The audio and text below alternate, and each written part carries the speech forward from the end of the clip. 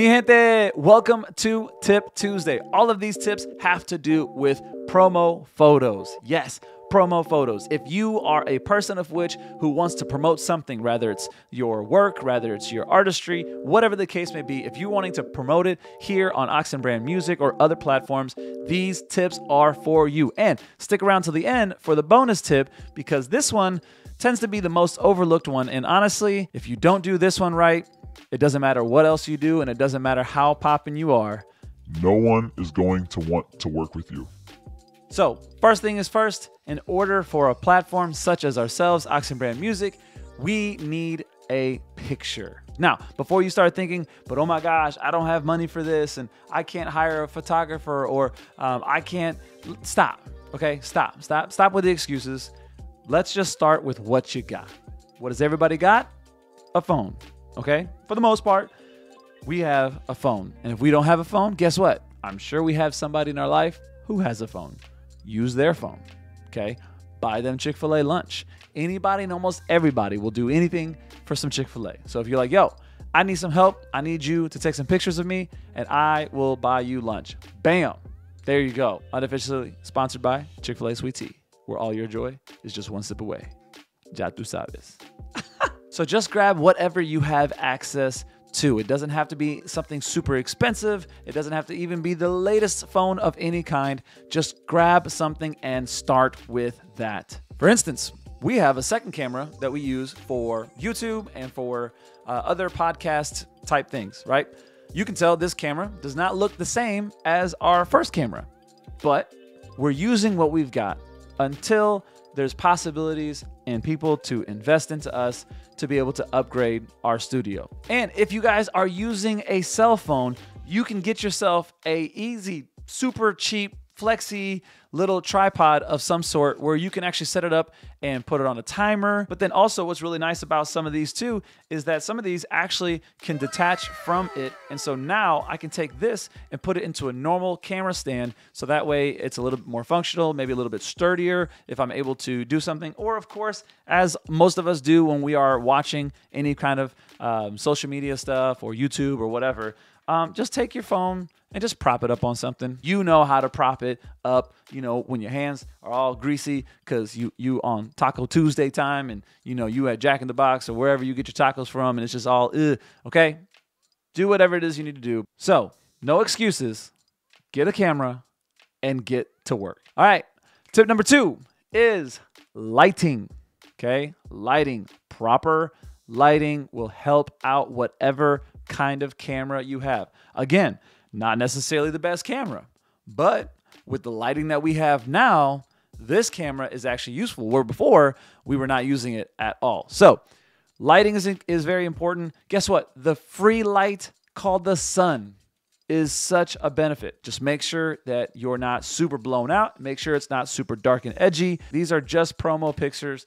You don't need to go crazy with it because the editor, like myself, needs something clean to work with so that we can do whatever we want to do to those images. So grab a camera, get some good lighting.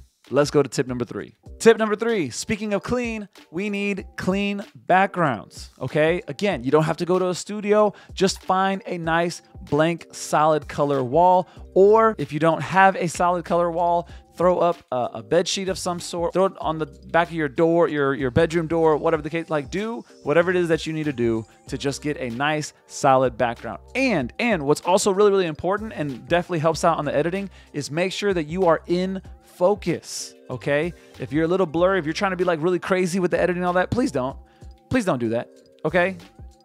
Just don't. Make it nice and clean, no crazy editing, and make sure that you are in focus. Moving on. All right, tip numero 4. I need you to understand that as a person of which who has to do content creation, I cannot stand it when I've only have been given 1 to 2 images 9 times out of 10, and it's in the exact same pose. What are we doing? If you want to allow me to be able to create as much content as possible, I need multiple photo angles, okay? Now, I'm not saying, you know, to do all this stuff. That's not what I'm saying. What I'm saying is maybe take a couple of pictures facing forward, maybe some headshots. Okay. That typically tends to be from head to about chest area, maybe some side profiles, and also some full body is definitely helpful as well, especially with all of the content being vertical content. The more full body shot, the more zoomed out shots are so much more helpful than these cropped weird shapes. Let's also not give us images where like your right shoulder is like cut out from it. Like don't do that, okay? Because if I want to post something and I want to put you smack dab in the middle, I can't, because you're looking like Pac-Man just like took a bite. I can't. What am I supposed to do with that? I move you all the way over to the border? Okay, cool, I can do that. So now in a thumbnail, you've got me or whoever like fully in frame, and then you got you way over to the side because there's nothing else I could do with it, okay? So multiple angles and make sure that you are fully in frame. All right, last tip, and this is one of the most crucial of them all because you want to make it simple for the person who is trying to use your stuff for promo, which is put it all in one folder, okay? Dear Lord, please let these people know who are watching this right now.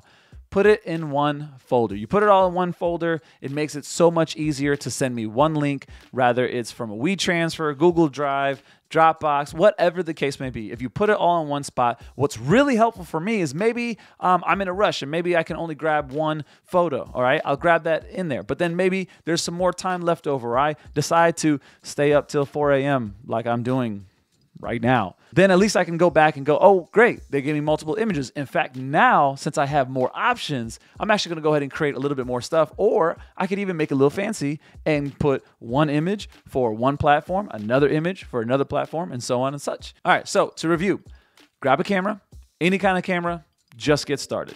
Lighting, make sure that the lighting is good. Make sure that it is clean, no crazy lights in the background. Don't make it really artsy, just nice, clean lighting where you can see yourself fully. Clean background. Make sure that the background is a solid color of some sort and that you are able to see yourself, that you are in focus, not blurry, not kind of chopped off an arm. Also, make sure that you have multiple angles. Give as many angles as you want. It's up to you, whatever you're comfortable with, but the more options, the better for the editor.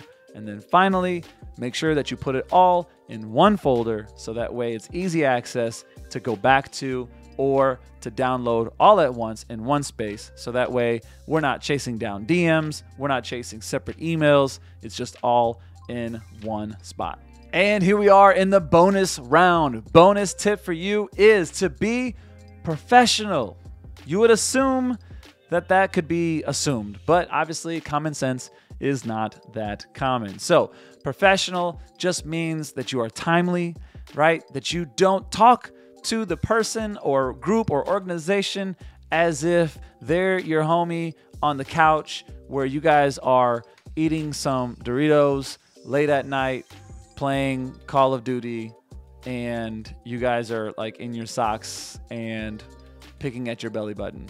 I don't know how else to say it. All right, just be timely, be professional with everything, be authentic to who you are, but at the same time, understand that the way that you communicate also kind of gives off a certain perception about you. So speak in such a manner that is professional, present yourself in such a manner that is professional, and you will be taken seriously as a professional. Hey, if you liked any of this content and you found some value in it, make sure that you like, subscribe, and of course, share it. Also, if you're interested in some more, go ahead and check out these videos.